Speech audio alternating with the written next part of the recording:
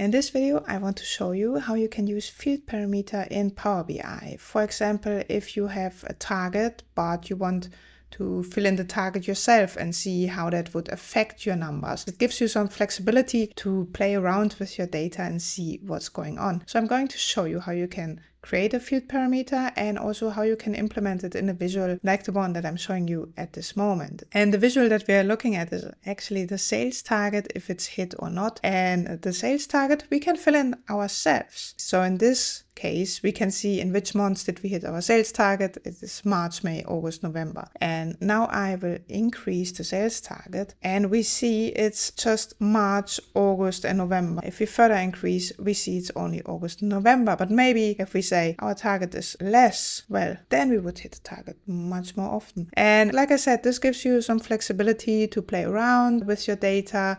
And you can use this for all kinds of stuff, for like budget, targets, everywhere, because you create a field parameter and you can use that in all your DAX measures. So here we are in Power BI and you see this is my report with the example I just showed you, and you see it's still highly flexible and the target adjusts according to my slicer here. So how do we get that? To create a field parameter, we go in Power BI, we go to modeling, and there you have new parameter. And if we go to new parameter, we can say we want it based on fields or a numeric range. And numeric range is what we want in our example. So I click on numeric range and here we can again choose. So if you clicked on the wrong one, you can say, oh, I want the other one. And you can give it a name. So I could call it target. And then it asks, what is the data type? Whole number, decimal number, or fixed decimal number? I say fixed decimal number, and we need to give a minimum and a maximum. And the maximum, let's say, is for us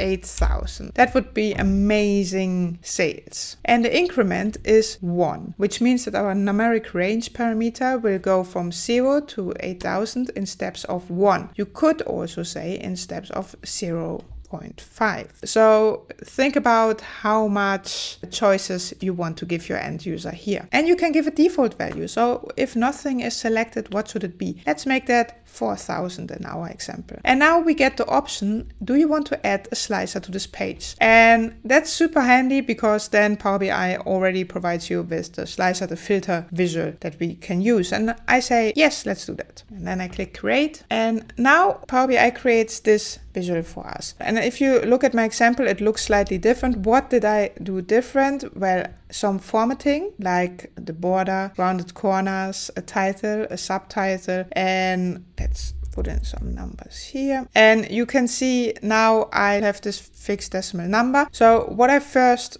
do is I go to my new table and we call it target. And there we see that we now have the parameter where we say we want this to be from 0 to 8,000. And here we have the actual DAX measure that is our parameter. So if we click on that and I make this a KPI, and if I clear the selection, this is 4,000. You may remember we said the default value of this is 4,000. So even if nothing is selected in the slicer, this will be 4,000. Something that I change is I click on the target value and I say I want this to have 0 number of decimal places. It is already currency. This is euro, which makes sense because I'm in the Netherlands. And now we make sure that this value is always like this. Now we already see if I'm moving my slicer, this value also changes. So if I make this a bar chart and I move this, you can see that it moves. Now you have that value, but of course,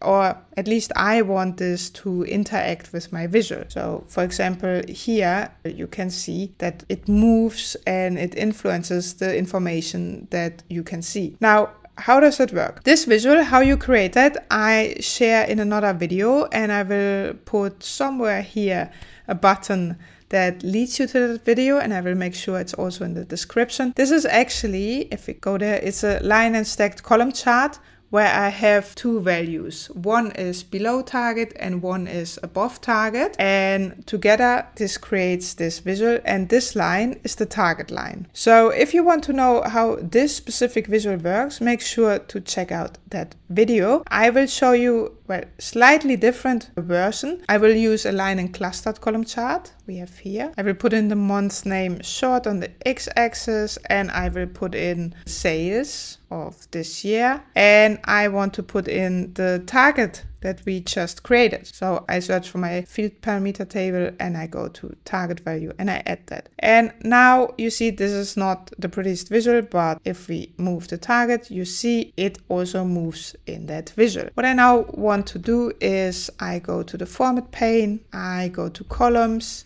and I say layout, overlap, no space between series, and I make this target a little lower. And now we see this is our target value in front and this is our sales value. But this of course is a little bit confusing because if the sales value is lower than the target value, it's invisible. So I say flip overlap, and now I also put target value in the line axis here, which makes it really easy to see if we hit the target or not. And we could also say we want to remove that and only have that line there to show us if we hit the target or not. And then we can play around with this and see if the target was hit or not. Or you could say, because we have here a column and a line chart, we go to our column, we go to conditional formatting, and if you go there, you can create a rule, or you can base it on a gradient or on a field value. And what I want to do is I create a DAX measure, new measure, and I call it target hit, and it's simple DAX measure. And it's if the sales of this year is lower than the target value, then I want it to be 0, and otherwise I want it to be 1. And in this case, that would mean that we get a 0 or 1 back. But what I want to do is I want to use a hex code, a color code, and say if the target was hit, I want this to be a little bit greenish. And if the target was not hit, I don't want it to be 0, but this is grayish. And now we have this target hit measure. And if we now, instead of color, we go to the conditional formatting and we use field value and we search for that one. And this, I have this in my target table. It's called target hit. And I say, okay.